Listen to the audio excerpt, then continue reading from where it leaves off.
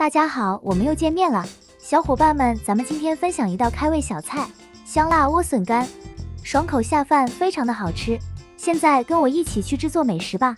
准备一条莴笋，去皮，然后切成小段，最好选择比较嫩的莴笋，这样吃起来口感更脆。因为等会用盐腌制，所以切成的小段，厚度最好在1厘米左右。莴笋切得太厚，水分不好控制；莴笋切得太薄，腌制的时候水分挤得太干，吃起来的口感也没有那么清脆，所以切1厘米左右是最好的。把切好的莴笋装进干净、无水无油的盆中，放盐一起拌匀。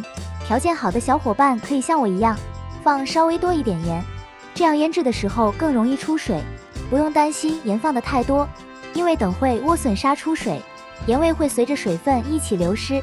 差不多已经腌了15分钟了，现在已经杀出这么多水了。现在我们来准备纱布，我用的是蒸馒头用的纱布，把纱布铺好，然后把莴笋控一下水，放入纱布中，莴笋装好，然后把纱布抄起来，用橡皮筋把口捆好，然后可以放重物在上面压制1个晚上。我放的是4包盐，每包盐的重量是2斤左右。打开压过1夜的莴笋，现在它的水分基本上控得差不多了，这个时候的莴笋吃起来口感更脆。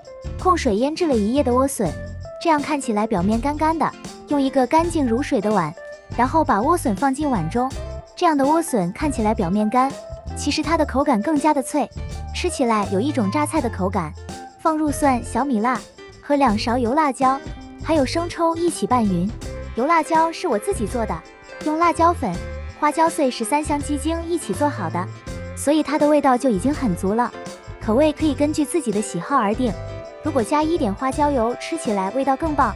打拌好的莴笋装盘就可以上桌了。这道菜简单开胃又下饭，关键是做起来零失败。按照这种做法一定会给你意想不到的口感哦。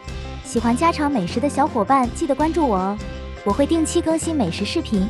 今天的视频就到这里啦，咱们下期再见，拜拜。